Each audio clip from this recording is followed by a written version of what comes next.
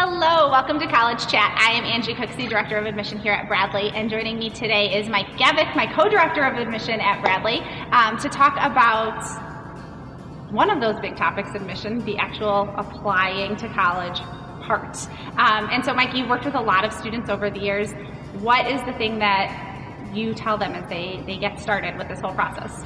Sure, obviously for however many years it's been now, we've been talking about applications, and I think the biggest thing is just knowing the timeline and doing it. I mean, really, it's going to be a big, scary time for you guys, but I think really ultimately once you get started and you start submitting those applications, that's the big step one. And really, truly doing the research up front now or whenever it may be that it's just early, you want to get ahead of the ball or get ahead of the curve there and take care of things early on. And we can talk about the timeline of it too. Sure. Truly, I would say as you guys are starting to enter your senior year, a big piece of the puzzle is knowing the deadlines. So if your schools that you're applying to have deadlines, you want to make sure and meet those. But I think ideally, you'll want to probably set a good time in September to really truly have all your applications done and submitted to the schools you're planning to apply to. Okay, so let's back up just a little bit. You talked about applications. What are applications? Where can students find them? Do students still submit paper applications? Like, where do they start? Yeah, it's been a few years since I've seen a paper application, but truly most every application you're going to find out there is digital, it's online.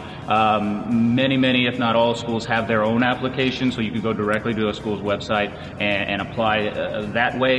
You also have things like the Common Application out there. I know we are part of that, as well as many other schools too. So the Common App, a school's individual app are probably going to be the main two ways that we see students applying. There are a few other options out there. I know the Coalition app is a thing, but only about 140, 150 schools I think are just getting started with that. But truly I think they'll probably find their way to a school's website to apply or the Common Application.